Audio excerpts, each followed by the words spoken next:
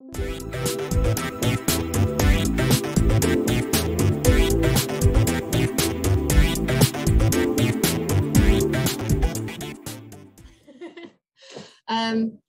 So yeah, so I work in the wildlife garden at the Natural History Museum. This is a little overhead view of the garden. And we've got a lovely group of volunteers who help us look after the habitats in the garden.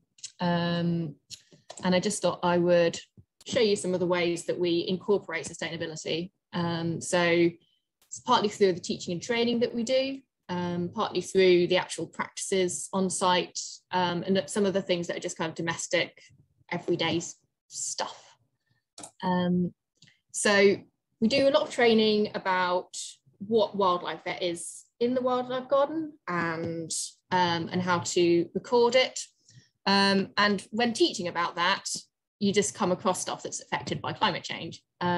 This is a willow emerald damselfly. 10 years ago, would have been a very rare sight in London, not anymore. And it's, you know, it's a big obvious species. It's not shy. And it's now the wildlife garden is full of them. But there are loads of examples like that. And we also teach about the intrinsic value of all wildlife. So even slugs are friends in the wildlife garden.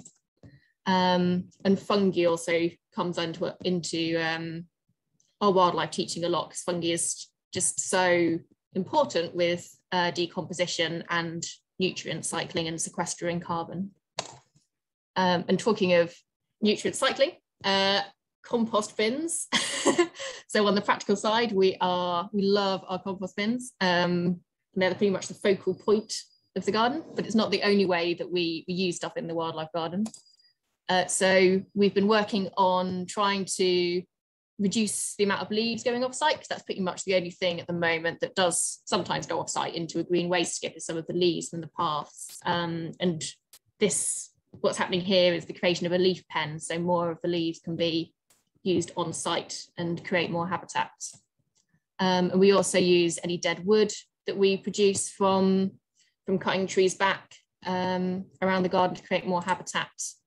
And that might be in the big lodge you saw in the previous slide, or in sort of these smaller dead hedges. So there's either smaller, twiggier stuff.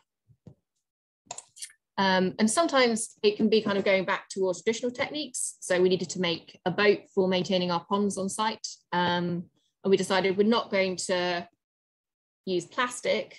We'd go back to the old ways and build a coracle out of willow, which is obviously much more renewable. Skip over that thing for now. And then looking forward, so we've got new garden designs coming in, and one of the really important parts of that is using the soils that we've got on site, and we explain this, you know, with the volunteers what's happening as well. And in some ways this is quite looking to the future, so making like really interesting things you can grow plants in that are made out of ground up bits of old Darwin courtyard. So that's a kind of very future looking way of being sustainable. And then just everyday bits. So we've got a selection of little mismatched mugs that we've scavenged from the rejects from the NHM shop, or from local charity shops.